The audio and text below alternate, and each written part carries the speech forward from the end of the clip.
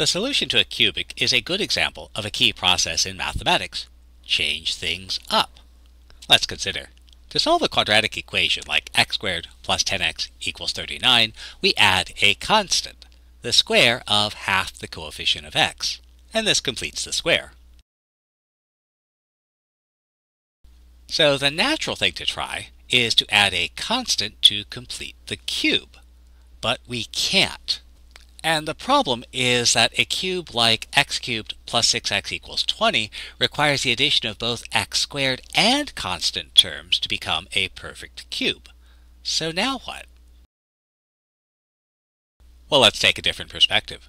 The reason we're adding something to complete the square is that the quantity we have is an incomplete square.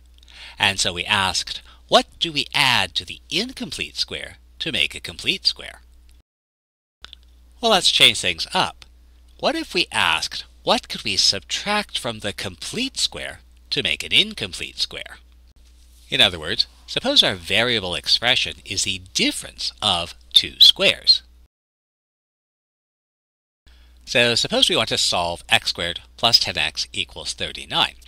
The variable part x squared plus 10x can be viewed as the difference of squares, u squared minus v squared. And so we see that this x, the unknown side, is actually u minus v. But if the big square is u squared, then u squared minus v squared, that gets us our x squared plus 10x. But if we then subtract x squared, we leave 10x. What's left are these two wings, which are 2vx. And so this means that 10x has to be 2vx. And so we know that u squared minus v squared equals 39, the constant, 2v equals 10, the coefficient of x, and x itself is u minus v.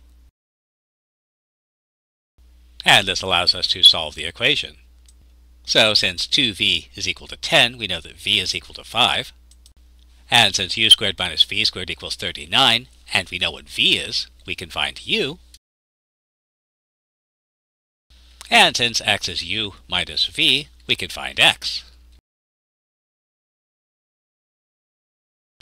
Can we do this with x cubed plus 6x equals 20? And our goal is we'd like x cubed plus 6x to be u cubed minus v cubed, the difference of two cubes. So we have lengths x, u, and v, and if we explode our cube, we see that it's a cube of x plus 3 slabs with dimension x, u, and v. And so we need 6x to equal 3uv, and this gives us uv equals 2. And notice that we have u cubed minus v cubed equals 20, a difference, and a product, well, not quite the product that we need. We have the product uv equals 2, but if we cube it, we get u cubed v cubed equals 8. So we have a difference and a product, and this is a Mesopotamian canal problem. At least it can be solved as one. So we might start out this way. The product of two numbers is 8, and their difference is 20. So the difference is 20. So half the difference is 10. Squared is 100. If we add the product, we get the square of the sum is equal to 108. We can then take the square root, and so we can find that half the sum is the square root of 108. And the thing to realize here is that the thing we're adding or subtracting are actually the cubes of u and v. And so our work gives us half the difference and half the sum.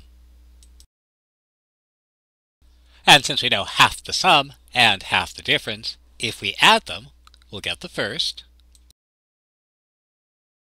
And so we can take the cube root to find u. We can also subtract to find the other one. And finally, since x equals u minus v, we have our solution.